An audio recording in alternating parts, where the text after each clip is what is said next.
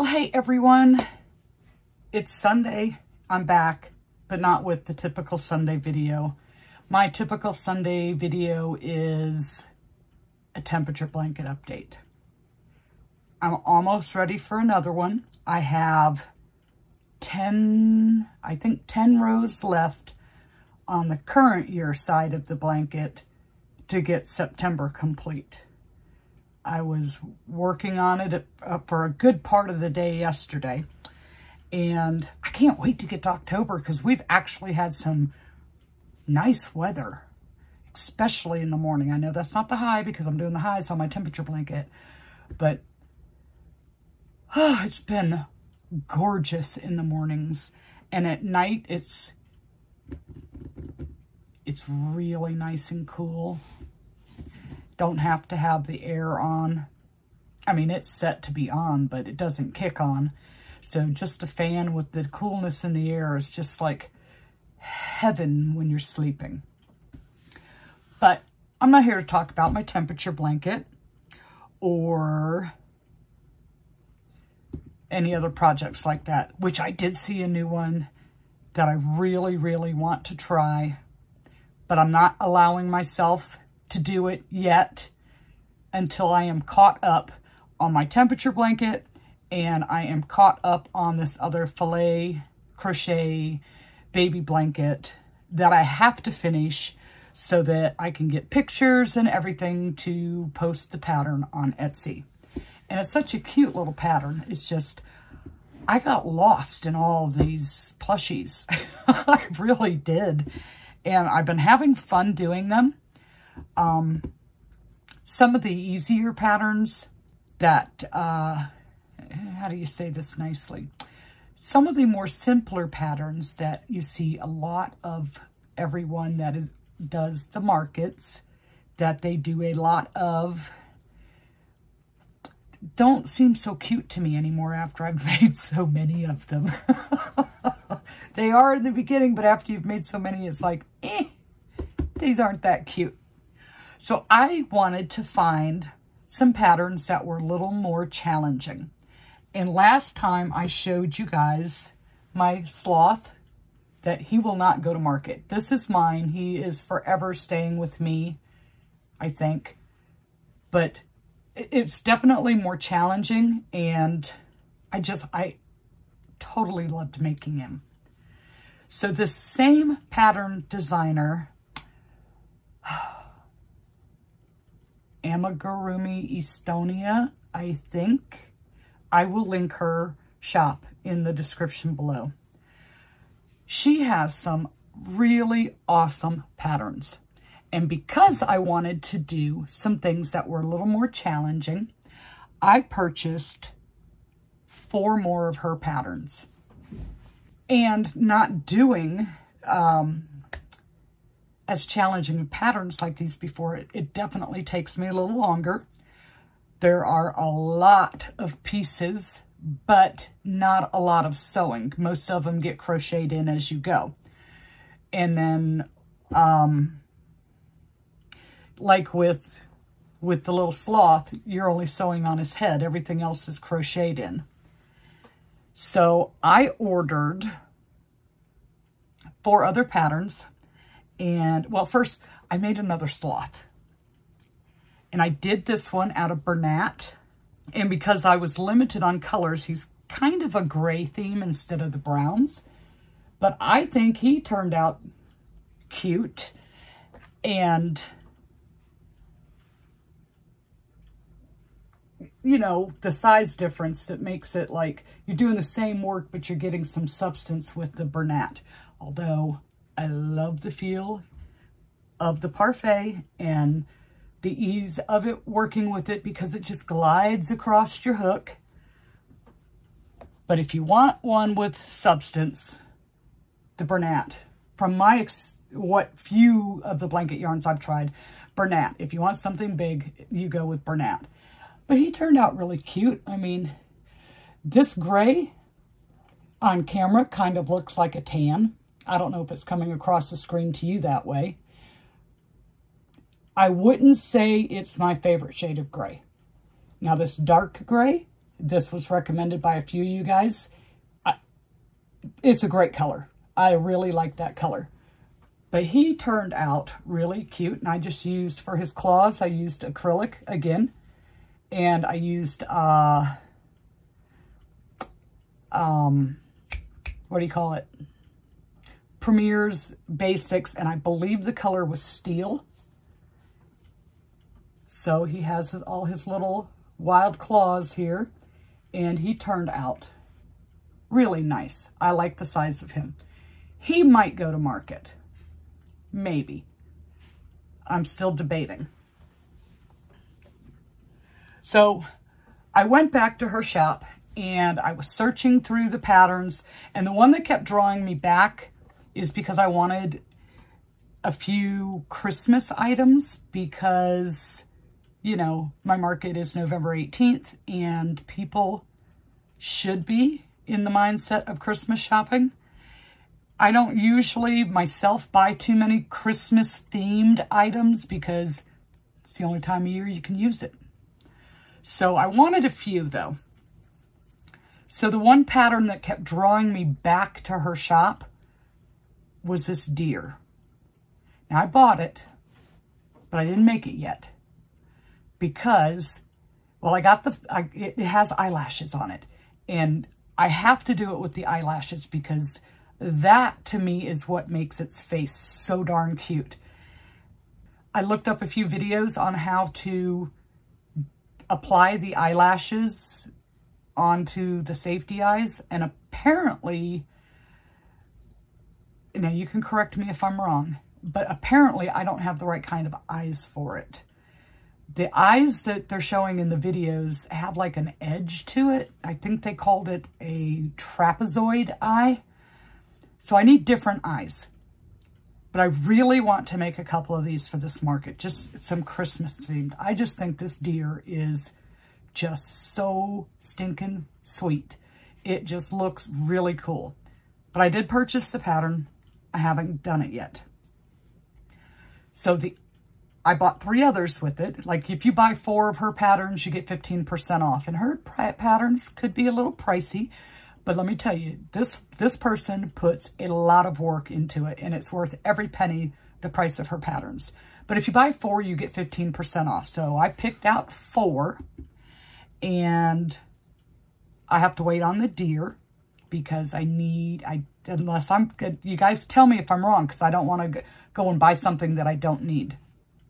But so I need the eyes so that I can attach the fake eyelashes. Everything else I have that I need for this pattern. So the next pattern that I bought was a kitty cat. And I ran into a slight little problem on this one too. Not for fault of the designer, my own fault. I started making it, and I have the body, the tail, the little feet, everything. See, all those are crocheted in. And I have the little ears. The ears and the head are the only things that you have to sew on. Now, the problem that I ran into, this is the start of the face. Like, I think it's 6 more rounds to go, and this is all the yarn I have left. I don't think I'm going to make it. So I'm going to have to order another rose-colored yarn. The other problem that I had is the safety nose. Now, I have safety noses, but I don't have the right size. And the ones I have are way too small, and they won't look right.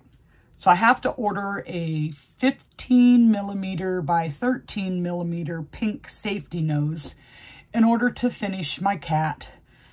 And probably another skein of this rose color yarn, which I am a little concerned about ordering. First off, do they have it in stock? I haven't looked. And as bad as some of the colors have been with the Parfait Chunky this go round, I'm a little hesitant about ordering it.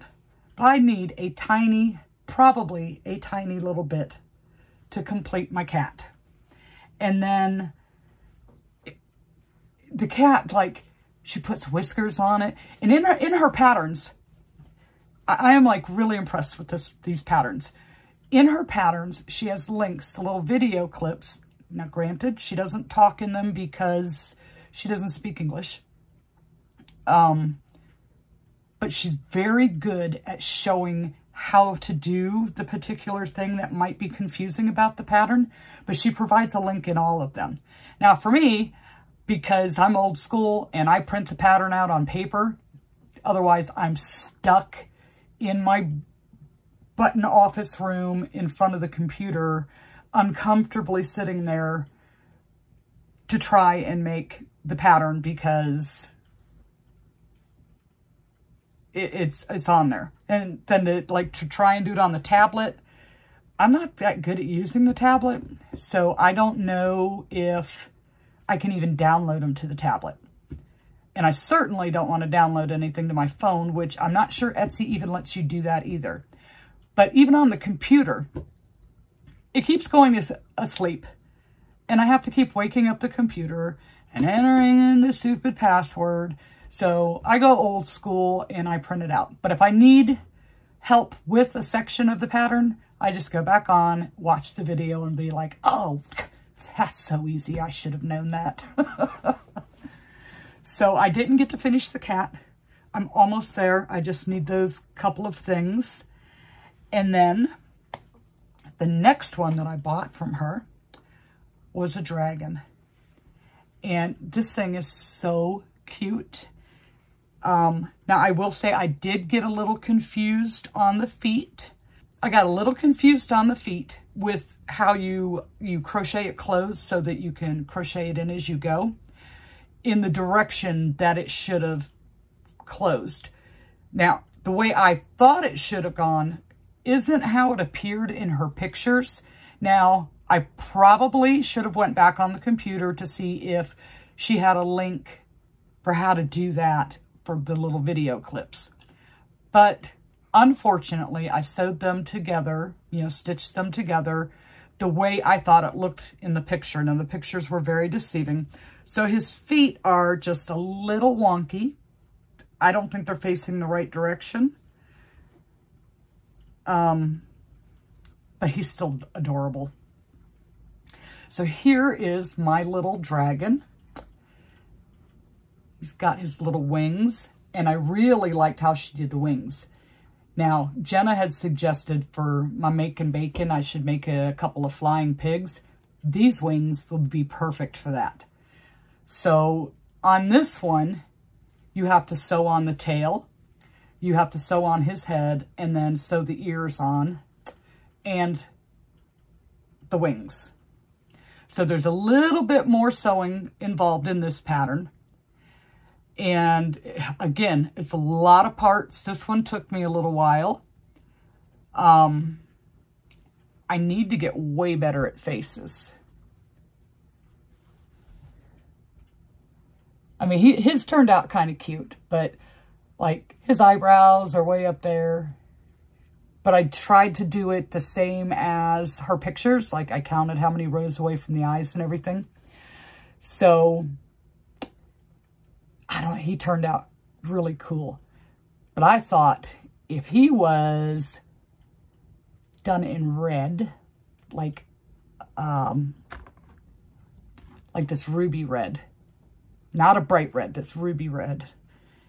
If he was done in red and used black for the other parts, which of course we all know how hard black can be to work with. So I'd have to sit under a nice bright light to be able to do it and make sure my fingers are that my little feelies are working right. But I think it would look totally cool done in red with the black, or black with like mustard. The mustard, I don't have anything setting here. The mustard color would like double as a gold kind of. And I just think that would look really cool. So I will I will make more of these in different colors and play with that. It may not be, like today or tomorrow because, life. But I'm going to make more of these. I think these are just so cute. And again, it was a little smaller than I expected. And if you see his legs are kind of hanging a little wonky, that's because I didn't. If I would have done the fold the way I thought it should have been, instead of trying to match the picture, which was very deceiving, it would have turned out right. They would be facing the right direction. But sitting down, you can't. When he's sitting down, you can't really tell that much because the legs fold up like that and you really can't tell. But he's so cute.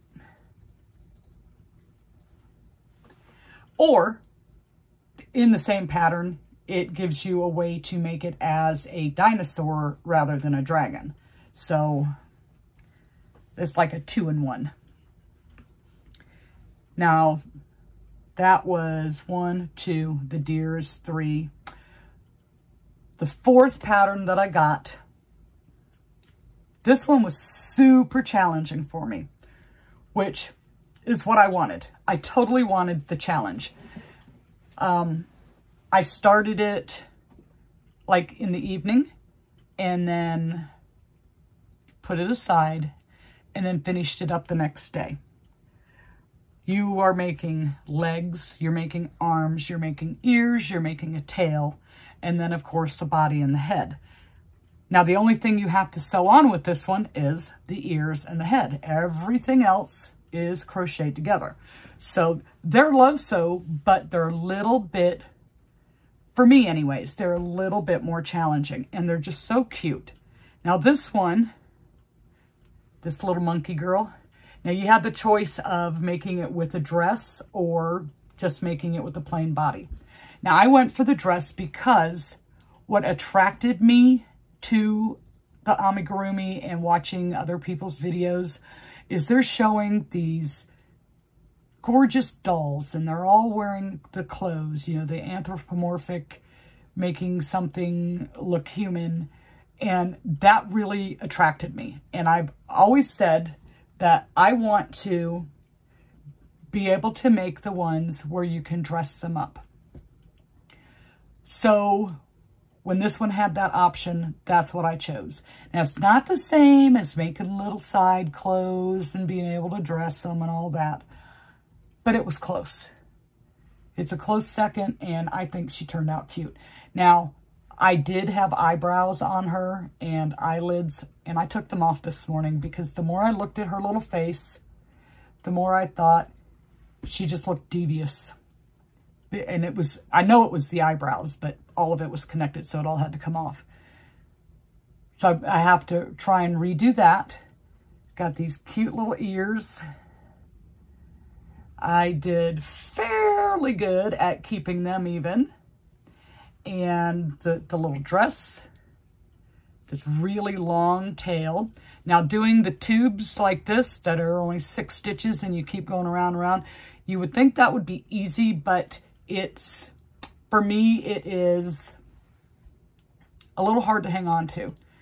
It's really tough on these old fingers here. But I think she turned out really sweet.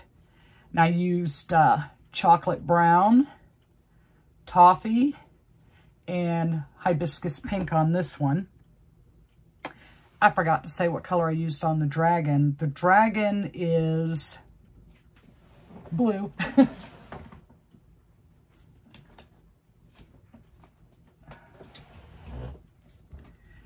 The dragon is azure, A-Z-U-R-E, and light blue. And the cat was rose, or is rose, and we're lacking on enough yarn in the nose. And the deer, she does it in a pretty blue and white, and like tan antlers. I don't know that I'm going to stick to her color scheme. There are a couple of other pictures that go along with the pattern. So I really want to make it Christmassy. And what I think makes her blue one look Christmassy is she's got this little like silver snowflake necklace put on it. I don't have that. I don't want to hunt it down. So if I could do, you know, like put some jingle bells on it, like maybe on his antlers or something. But I'll have to play with the colors on those and see what I can come up with. But first, I got to find out about those eyes. And I want to make it, and the eyelashes, I have to use them. I know I can do it without it, but I have to use them because that is just what makes that little creature's face look so darn sweet. So those are my only makes. 1, 2, 3, and a partial. So not a whole lot accomplished, but I did, like I said, I did work on my temperature blanket. I did the mock setup, which I am much, much happier with. I worked on the pricing on that. I need to work on cleaning this room because it's a disaster. You know, it just gets that way because you take it out, put it back, take it out, put it back. And after a while, you get tired of putting it back because, you know, you're just going to take it out again. And that's what's happened in this room. So I was looking at my panda. I showed you guys this panda a while back. And it's like head and neck look weird. And I was saying that the pattern didn't say whether or not to sew close the head or the neck or anything like that. So after these, and I'm looking at this sad little creature, I'm definitely taking his head off. I'm going to pull out the Hobby Lobby stuffing and restuff it with the regular polyfill. Because like even his nose, nothing, it's not shaping right. And I know it's that polyfill. And then I'm going to sew the head closed. And after doing these heads on these other creatures, I have a good idea of how to make it come out right. And see if this sad little panda can't become a cute little panda. Now, it won't be hard to see the stitches to take his head off because I can see the black. I didn't do a very good job of sewing it on. So it won't be hard to take apart. But like the shape and everything, it's just wrong. And I know it's that Hobby Lobby polyfill. So that's one thing I want to work on today is to fix my panda and make him presentable. Get this horrible stuffing out of him and reattach his head. And like, cause like this, it's a fail. It's a fail. I don't accept failure. And I know it's all a learning process, but this just isn't right. He just isn't right. So I'm going to play with that and make those adjustments. I was saying it's cool, but sitting in here with the door closed and everything, it's warm. Well, I don't have any other news for you, so I am going to... Sorry, I just had an Etsy message. I don't have any other news for you, so I'm going to say farewell for now and let you know that you need to pop over here and check out this other video. And I am going to go make my buttons.